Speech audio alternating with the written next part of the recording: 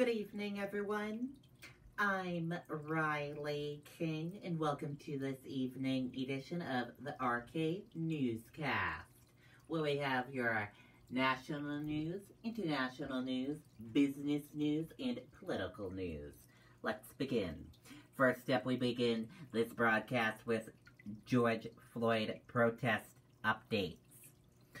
Civil rights charge filed against Minneapolis police.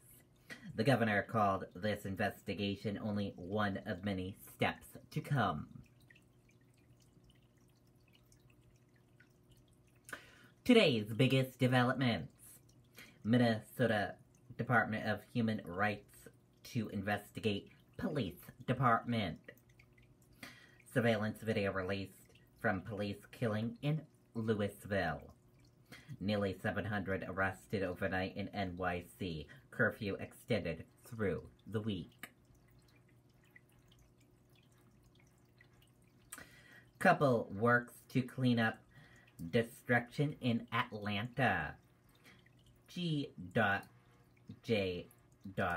Hawkins, youth pastor of Voices of Faith Ministries, discussed what the protests in Atlanta are like and his reflection to the violence.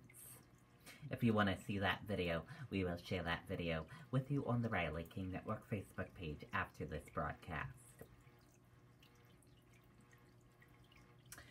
Officials say armed men killed journalists in southern Yemen. Security officials say a Yemen journalist has been shot dead in the southern port city of Aden.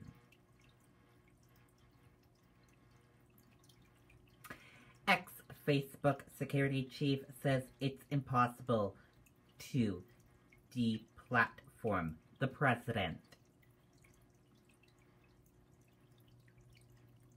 Former Facebook security chief said Tuesday that Twitter's policy to flag some of the President Donald Trump's posts was a smart decision, but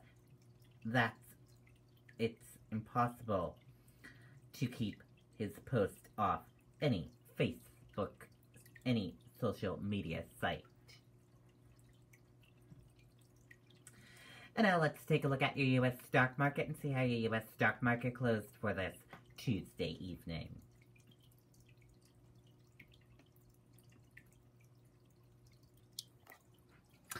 And here's a look at that U.S. stock market for all of you for this Tuesday evening. Your Dow Jones Industrial Average closed in the green, went up.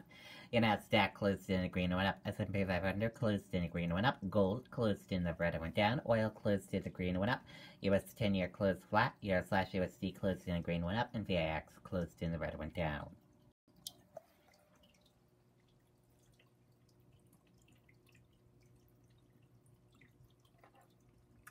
Stocks jump as Wall Street focuses on the economy reopening.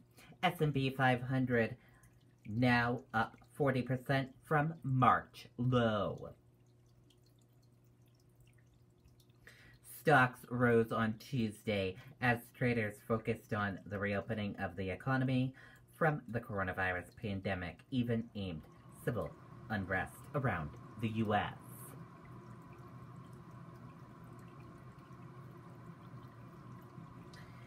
AG Barr ordered protesters cleared from park near White House officials. Barr surveyed the park prior to the aggressive push by law enforcement so President Donald Trump could take a photo op in front of a church. And that does it for this evening edition of the RK Newscast, right here on the Riley King Network. Have a great evening, everyone. See you back here tomorrow for another broadcast. Good night and bye.